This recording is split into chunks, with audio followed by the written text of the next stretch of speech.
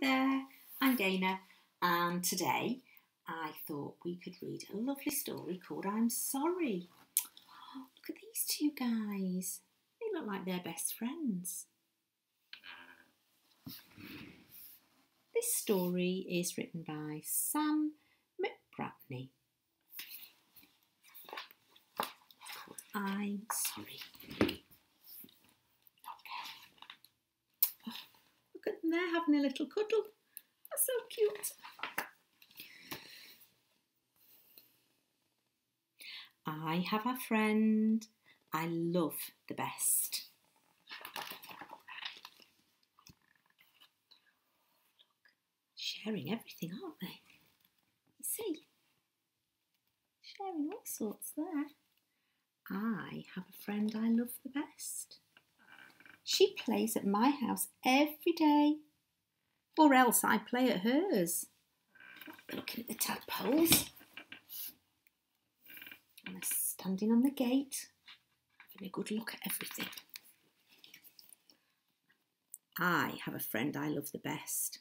I think she's nice. The things we do always make me laugh, and she thinks I'm nice too. Oh, isn't that great when you play with your friend?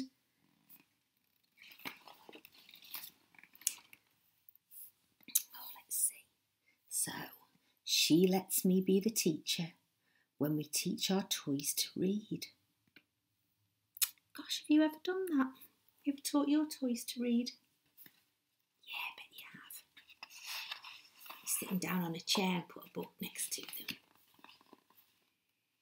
I let her be the doctor and fix my bones. Look, even the dog likes to play with friends.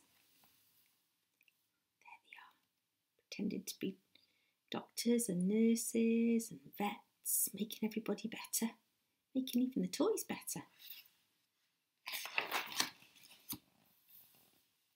Oh, look, we make her baby smile when he wakes up from his sleep. Look, it's baby. Oh, somebody dressing up here. Do you like dressing up? Yeah, it's good fun, isn't it? Sometimes we put on our wellies and see how deep the puddles are. I know lots of people who love putting their wellies on and having a big stamp in the puddles and the mud. That is the best fun ever, getting mucky and dirty. Brilliant.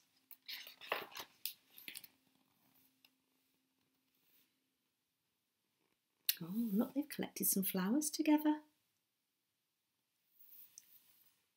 I have a friend that I love the best. I think she's nice. We do things together, and the things we do always make me laugh, and she thinks I'm nice too. Look at them having something to eat, sharing some food together at the table.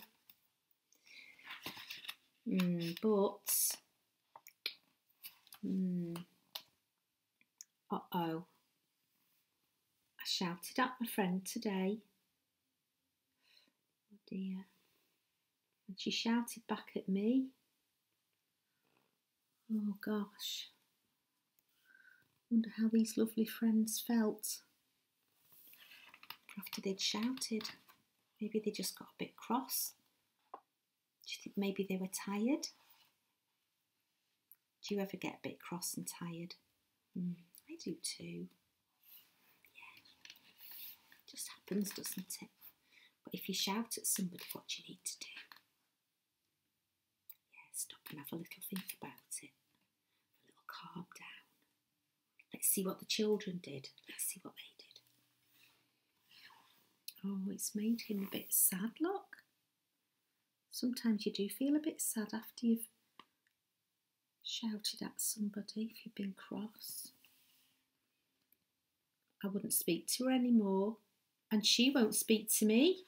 Oh, they've fallen out. Oh dear, how can we sort it out? Let's have a think. Let's see what happens next. My friend shouted at me today, and I shouted back at her. She wouldn't play with me anymore, and I won't play with her. They've really fallen out, haven't they? Oh dear, it's so sad. See if they can sort it out. I'm sure they can. Oh, I pretended my friend's not there. She pretends she doesn't care. But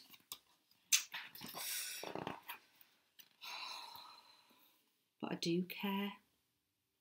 If my friend was as sad as I am sad, this is what she would do. They're both hurting, they're both sad. She would come and say, I'm sorry. And I would say, I'm sorry too. Making friends, aren't they? Friends back together again. So let's have a little think. So they shouted at each other. Then they felt really bad about it. Very sad. So let's have a think, what could they have done?